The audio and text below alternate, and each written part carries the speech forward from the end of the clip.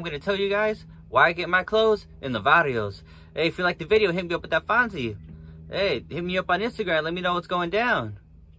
Selling clothes is a hustle anybody can do. Yeah, even you watching. Yep, that's right, homie. I'm talking about you. Now, just watching the 5 for 10s. Now, these places, they always hire kids from the neighborhood. Now, who knows? Maybe I might come to your store and buy some stuff. Now, I'm stuck in the 90s in the lifestyle that I live. Now, the mall ain't gonna have the clothes that I like. Now, the 5 for 10 has the ropa and the tees that fit my lifestyle when I'm going to the neighborhood. It's affordable. Now, living in the barrio, it ain't easy. Now, I had t-shirts ripped in fights, shorts torn from hopping over the gates to get away from the huda. Now, I need clothes that's gonna last and not break my wallet when I'm doing it. I like to get what I want the same day.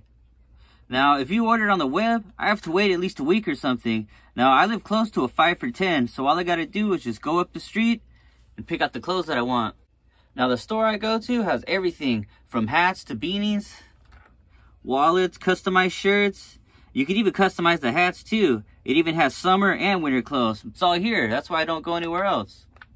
Now, most of these clothing stores are owned by either old Vietnamese chinos or the Mexican paisas. Now, either way, go ahead and work your deal. That's what I like. You go in there so many times, you get to know these people. And you know what? You better ask them for a hookup. Tell them, hey man, I've been going here for so long. What's up? You know, what can you do for me? What can I do for you?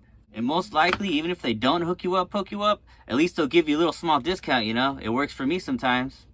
And there it is, homies. That's why I personally like to shop in the neighborhood. Well, if you like the video, hit me up with that Fonzie. Hey, and don't forget to hit me up on Instagram. Let me know what's going down. Follow me. Well, other than that, homies, catch you on the flip side.